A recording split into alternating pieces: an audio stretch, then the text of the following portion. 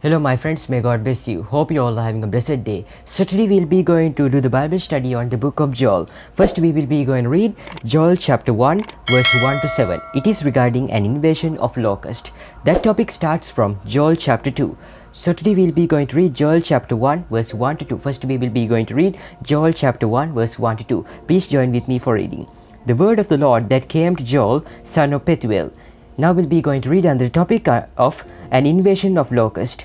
Hear this, you elders, listen all who live in the land. Has anything like this ever happened in your days, or in the days of your forefathers? Tell it to your children, and let your children tell it to their children, and their children to the next generation. What the locust swarm has left, what the great locust have eaten, what the great locust have left, the young locust have eaten, what the young locust have left, other locust have eaten. Wake up, you drunkards, and weep. Wail, all you drinkers of wine. Wail because of the new wine, for it has been snatched from your lips.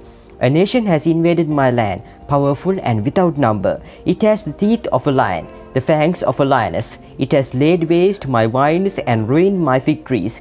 It has stripped off their bark and thrown it away, leaving their branches white. And now we'll be going to read Joel chapter 1 verse 12 to 13. The vine is dried up, and the fig tree is withered. The pomegranate, the palm, and the apple tree, all the trees of the field are dried up. Surely the joy of mankind is withered away. The Joel chapter 13 is under the topic of a call to repentance. Put on sackcloth, O priest, and mourn. Wail, you who minister before the altar. Come spend the night in sackcloth, you who minister before my God. For the grain offerings and drink offerings are withheld from the house of your God. And now we'll be going to read Joel chapter 2 verse 18 to 22. It is under the topic of the Lord's answer. Then the Lord will be jealous for his land, and take pity on his people. The Lord will reply to them, I am sending you grain, new wine, and oil, enough to satisfy you fully. Never again will I make you an object of scorn to the nations.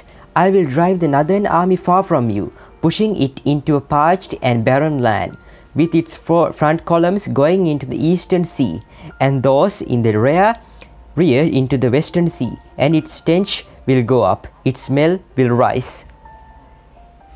Surely he has done great things. Be not afraid, O land, be glad and rejoice. Surely the Lord has done great things. Be not afraid, O wild animals, for the open pastures are becoming green.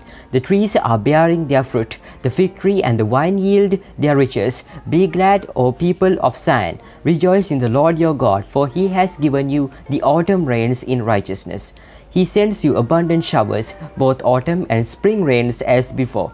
The threshing floors will be filled with grain. The vats will overflow with new wine and oil. I will repay for you for the years the locust have eaten, the great locust and the young locust, the other locust and the locust swarm. You will have plenty to eat until you are full. You will praise the name of the Lord your God, who has worked wonders for you. Never again will my people be shamed. Then you will know that I am in Israel, that I am the Lord your God, and there is no other. Never again will my people be shamed.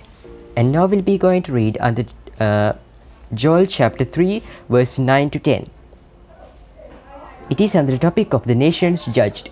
Proclaim this among the nations, prepare for war, rouse the warriors, let all the fighting men draw near and attack, beat your plowshares into swords and your pruning hooks into spears. Let the weakling say, I am strong. And now we'll be going to read Joel chapter 3 verse 16. The Lord will roar from Zion and thunder from Jerusalem. The earth and the sky will tremble, but the Lord will be a refuge for his people, a stronghold for the people of Israel. And now we'll be going to read Joel chapter 3 verse 20. It is under the topic of blessings for God's people. Judah will be inhabited forever, and Jerusalem through all generations. By this you could understand the tremendous power of God. God is your victory. God will provide you victory. Amen. And And that is all for today. So I hope you have understood everything in today's Bible study. If you have any questions regarding this Bible study or any past Bible study, feel free to comment down below and I will provide you with the answers. So my dear friends, if you enjoyed this video, make sure to smash that like button. As always, don't forget to like, share and subscribe, and I'll see you guys in the tomorrow's Bible study. May the grace of our Lord Jesus Christ be with you today, tomorrow and always. May God bless you abundantly. Amen.